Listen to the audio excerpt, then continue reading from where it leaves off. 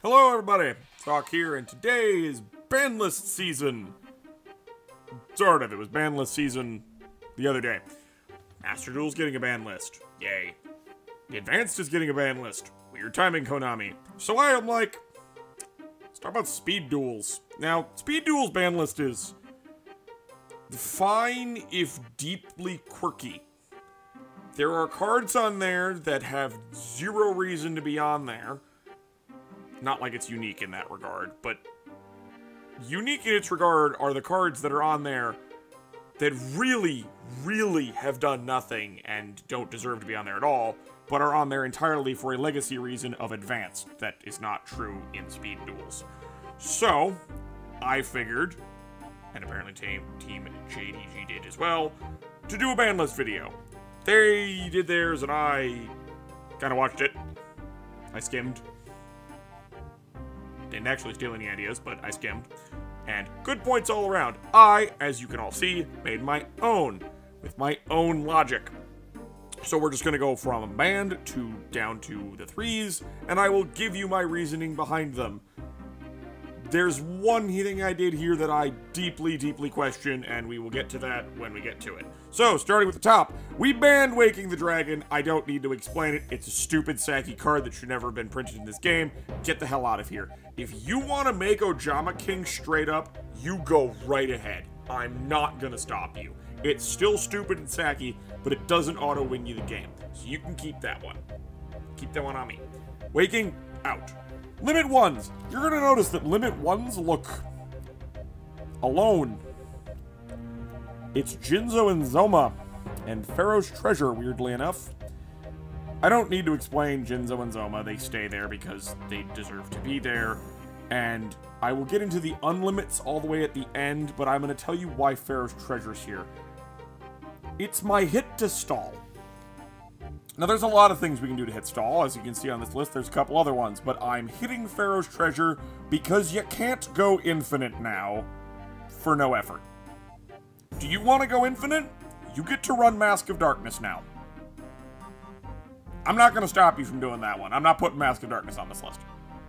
You need way more and better traps for me to put Mask of Darkness on this list, because I'm not doing it now. Pharaoh's Treasure doesn't really have any cost, so go ahead. You don't want to run Jinzo and Zoma? You can go right ahead and run Pharaoh's Treasure then. I don't care, but you will only run one copy. We're only doing that anyway, but that's not my point. That's my hit to stall. You want to go infinite? It costs you now. It's not free. On to the Limit 2s. There's only one. It's Floodgate. That's it. It's just Floodgate. Now, I am, in theory, not against there being 3 Floodgates. The problem is, there's still a distinct lack of good tributes. Jinzo is still our best tribute. Can we please get a Monarch that's not Grand Mark? I mean, Grand Mark's trying his best. He really is, but Grand Mark does not make a Monarch deck. Can we get Mobius? Please? I'll take the Stalos. I understand why you're hesitant about Zaborg. It's fine. You don't have to give me Zaborg. But the Stalos is fine. Yes, he's a burn card, but calm down. It's so tangential, it's not even funny. Just one more Monarch, please. And maybe another one tribute. I mean, Cider really helps, but you know what I mean. Until we get to better tribute monsters, I still can't believe I'm saying that, Floodgate has to be at 2, otherwise you can lock all the zones. And that's the same reason Nightmare Wheel has to stay here, and then Cocoon and Paranoid are here for Moth. They're not coming off. Unless we put Paranoid to 1. Like, that's the only way. Seriously, we could do that. We could put Paranoid to 1 and take Cocoon off then, because Cocoon doesn't matter. But, no, we're just going to leave those 2 alone. The 3s are where things get weird. Okay? Deity Warrior Lady, Breaker. There's no debate in my mind, those 2 stay there. I am, however, hesitant with Book. And as you notice, Cosmic is off. That's the other one. So I put Book and Cosmic together in my own mind because, frankly, I feel one stays on and the other can come off. Book probably could.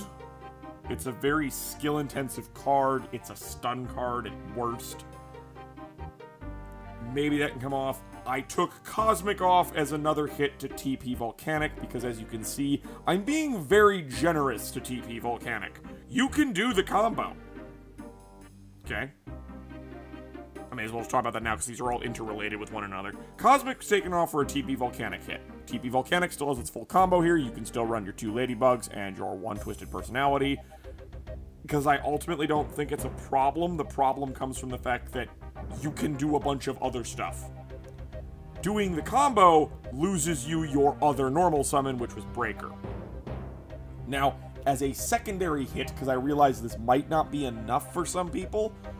Also, I just didn't feel like putting Ladybug any higher than 3. Frankly, it doesn't do anything else. Like, yeah, you want to run 3 Ladybug in, like, your brother's Paradox deck?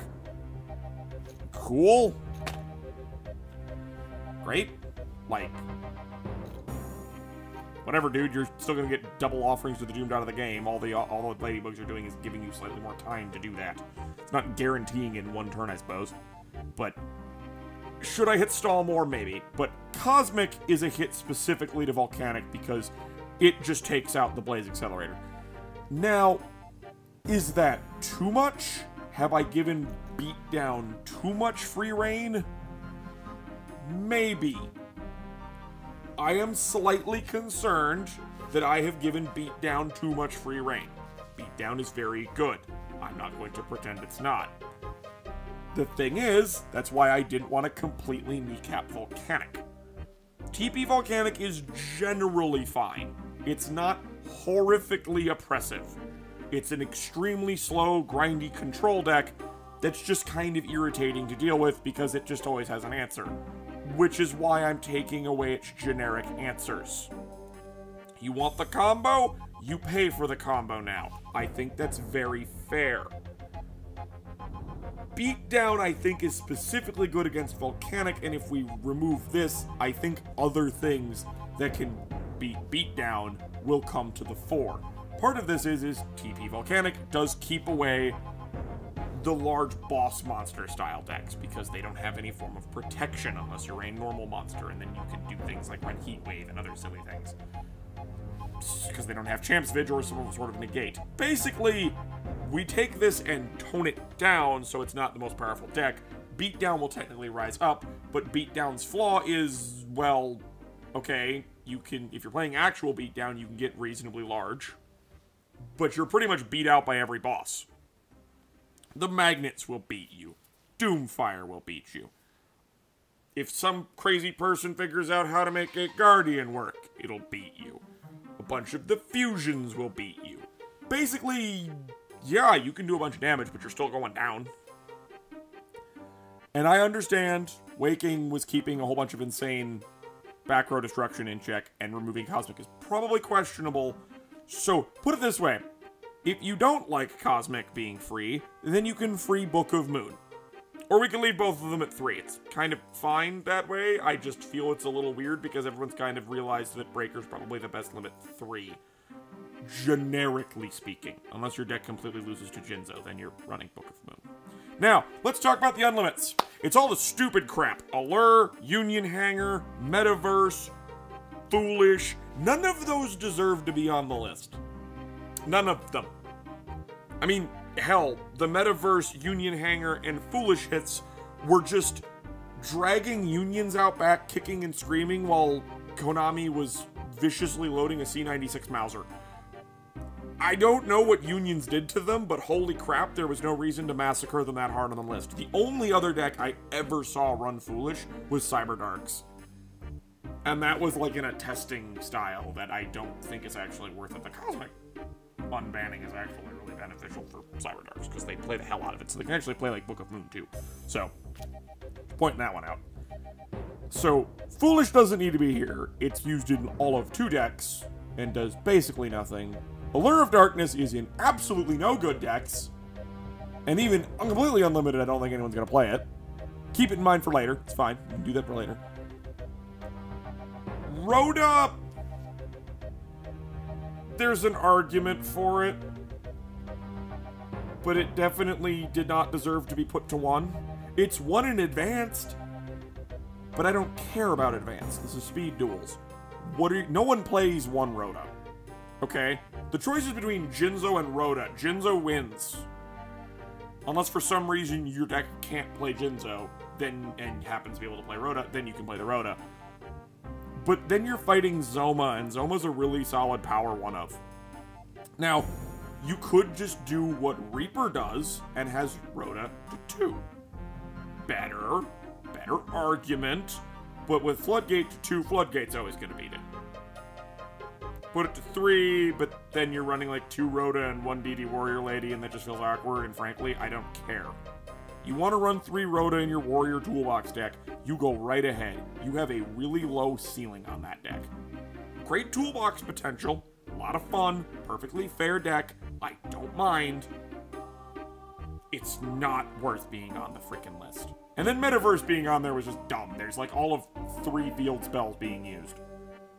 And I was being nice, because when it was here it was 2, but I'm being nice and counting Umi in there. Now that it's Alo, it's definitely getting used, but my point stands. 3 field spells, people. 3 field spells. Okay? There's no reason to frickin' do that. And I know I haven't mentioned Union Hanger, but it's part of the big Union debuffing, so that one's self-explanatory. You nerf the skill, leave them alone. Like, they haven't done anything since then because it was so harsh. So, with all that being said, this is my fairly soft list. I am not being excessively harsh. I am hesitant on the Cosmic one, but frankly, go for it. That's kind of my stance. Go for it. If Beatdown's too good, maybe we slap Beatdown on the list. Maybe in the 1 so they can't play Jinzo. I don't know. What do you all think? You tell me. Where did I screw up? Do you agree with this? Do we need a new ban list? I kind of want a new ban list in like December or so to kind of spruce things up before we get the new box, but that's just me. Anyway, I will see you guys all later. Peace out, everybody.